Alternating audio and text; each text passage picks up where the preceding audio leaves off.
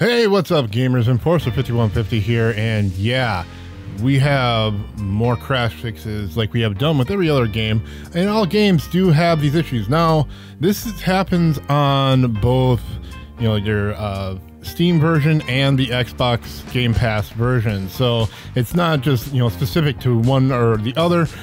There are crashes that's been happening on Xbox consoles, but unfortunately I really don't have any fixes for that.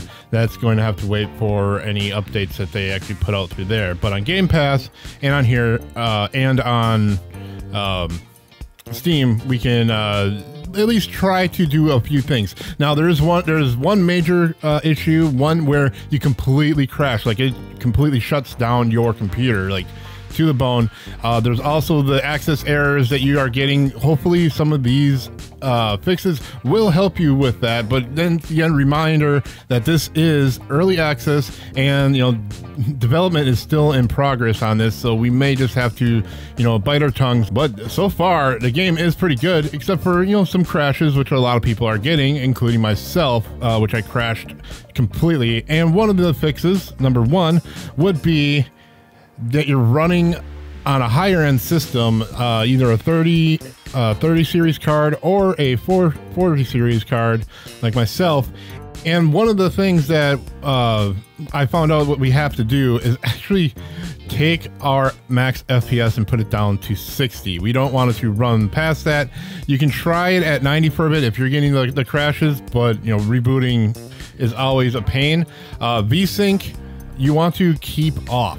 But the main thing is putting your FPS at just a standard 60 and let it play like that. I mean, if you're on a higher system and you have a high refresh monitor, yeah, I know, I get it. You want to run it at the max. Unfortunately, there are problems right now with the game that is going to have you crash. Now, this will work on both the Xbox Game Pass version and on the Steam version.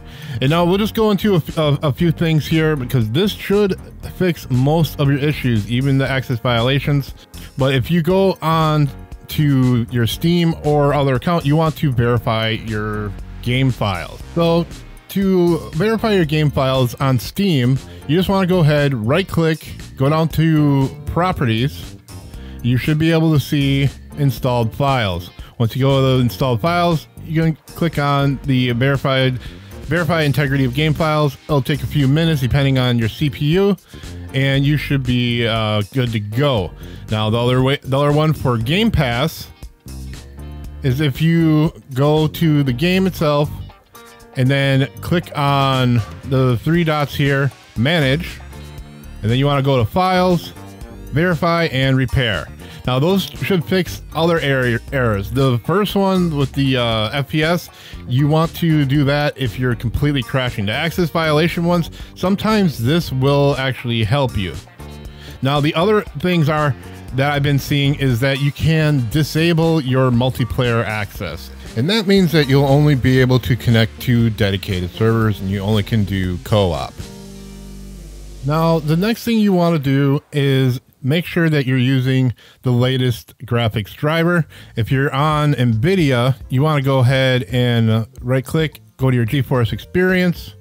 It should bring up all your stuff here. Click on your drivers and just make sure you're up to date on drivers. Now, if you're having problems still after the other two and you have the latest driver, you may want to reinstall your driver by clicking there, and then you want to maybe even roll back your driver.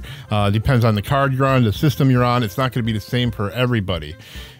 And you want to also make sure that you're running the system requirements. I understand that a lot of times you can play a game just fine on one game and be a little bit below the system requirements, and it's just fine. But remember, when they put out those system requirements, what they're doing is they're stress testing all these different systems, and not all of them are crashing on them. So when there is one that's crashing, they can't figure out the issue for it, it's gonna crash. They don't put it into the recommended or minimum list. So a lot of times it may be just fine for person A, and then for yourself and it's crashing, and it doesn't make any sense because it's the exact same system as other person, but it is still a different system.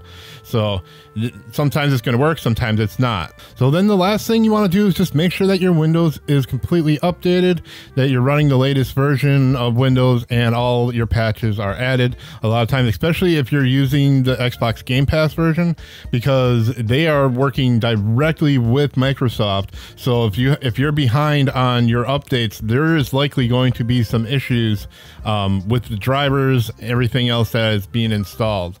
So make sure you have everything up to date there, and hopefully the devs will get some fixes on both the Game Pass version and the Steam version, and everybody can, you know, play PalWorld and catch cute little pals. Anyway, that's all we're gonna do for this video today. Make sure you hit that like button, definitely subscribe if you're new to the channel. Y'all take care and happy gaming.